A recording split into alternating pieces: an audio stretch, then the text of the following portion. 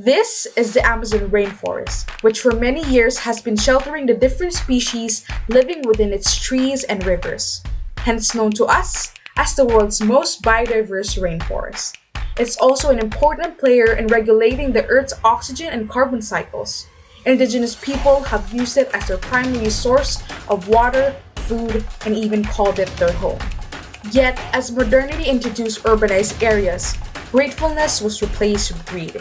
People have cut down trees and flattened the Amazon's lush vegetation into suburbs. They had also polluted and overfished its plentiful rivers. Life in the Amazon is slowly dwindling. This environmental crisis does not only end in the Amazon. Globally, forests are on fire across the 7 continents. Annual fires used to clear land for palm plantations are destroying the ancient rainforests of Kalimantan and Sumatra in Indonesia. Even Siberia and Alaska's once permafrost-covered terrain has turned green and has now been ravaged by enormous wildfires as well. And as the global alarm goes off, numerous questions are raised about why these forests are burning and who is to blame. The answer is complex, but at the root of it all, a destructive combination of climate change and reckless land use will surely end in demise. Forests are vanishing at an alarming rate. With each minute, 58 acres are destroyed, all to meet our human needs and to make our world a quote-unquote convenient place. This is why it's time to act now. Yes, now. For there might be no tomorrow left for us due to the grave conditions Earth's rainforests are currently experiencing. Wildlife and various tree species are nearing complete extinction. Even indigenous inhabitants of these lands are being displaced, leaving them hungry as they are rid of their livelihoods. Our supply of breathable air is also being affected as the amount of carbon dioxide increases in our atmosphere, relatively suffocating us soon enough. Is this the world you would want the next generation to see? At this point, could we even afford to be ignorant when the facts clearly show how little time we have left? This is why it is highly important to heighten the voices of those individuals and groups that actively choose to love the earth unconditionally and find ways to contribute to the environment. The earth may be on the brink, but it's not too late to save it, similar to what a selected yet special group of people is doing. While their efforts may not always be broadcasted and seen in mainstream media, supporting these numerous environmental organizations could contribute to the ongoing fight of healing Earth's lands. Answering these organizations' calls to action while encouraging other individuals who share the same passion and purpose can also help in pushing this initiative forward. In the Philippines, there are 12 notable environmental groups that notably have done amazing work in ensuring the condition of our country's land resources.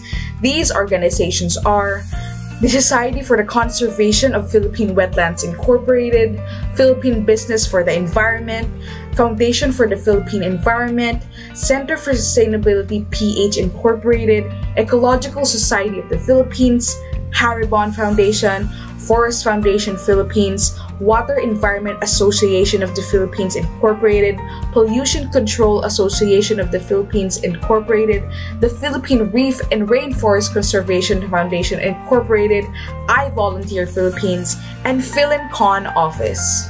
And as the climate crisis gets serious, it's important to remember that hope is not lost, especially when individual and organizational efforts connive. It may not be easy to solve these environmental issues, but contributing via small changes every day can surely strengthen our faith that we could be triumphant in this cause. This is also the hope of the United Nations when they were compelled to initiate the 2030 Agenda for Sustainable Development in order to re-establish the world's overall status free of hardships and inequality. Focusing their agendas on the 17 Sustainable Development Goals, it aims to address both environmental and social issues in a global context, ranging from poverty to contributing to global partnership.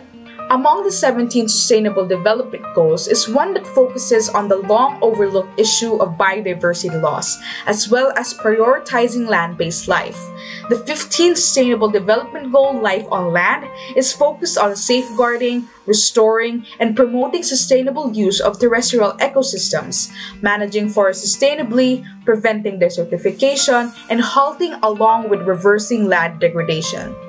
Forests cover roughly 31% of the planet's land area and are a big contributor to the air people breathe, the water they drink, and the produce which then becomes the food they eat can all be traced back to its trees and rivers. In fact, around 1.6 billion people rely on trees for their various needs, which explains why nearly 75% of the world's poor are directly impacted by land degradation. Apart from this, forests are also home to over 80% of all terrestrial animal and insect species. Yet, with deforestation and the development of agricultural lands thrown in the mix, 8% of this 8,300 recognized species are now extinct, while 22% are endangered, furthering the urgency of preserving these ecosystems. Through promoting the Life on Land Sustainable Development Goal, an impact on our environment can be felt, as it promotes conservation for both the said land and its biodiversity. At these recent times, it is undeniable that the world has undergone alarming changes, and no one is more accountable for these changes than humans. That being said, it is of utmost importance to contribute in resolving these problems, no matter how intimidating or even to a point impossible they are. You can start with finding a charity you want to support. Any donation, big or small, can make a difference. Reducing your use of paper, practice recycling, venture into food composting, helping in the conservation and cleanliness drives of your local parks and forests. Avoid using pesticides in order to protect and sustain the quality of soil, and volunteer in tree planting programs wherein it prioritizes planting native trees suitable for your area. And of course, stay informed. Follow local news and stay in touch with the developments being implemented under the 7 SDGs via the Global Goals website or their social media accounts at the Global Goals.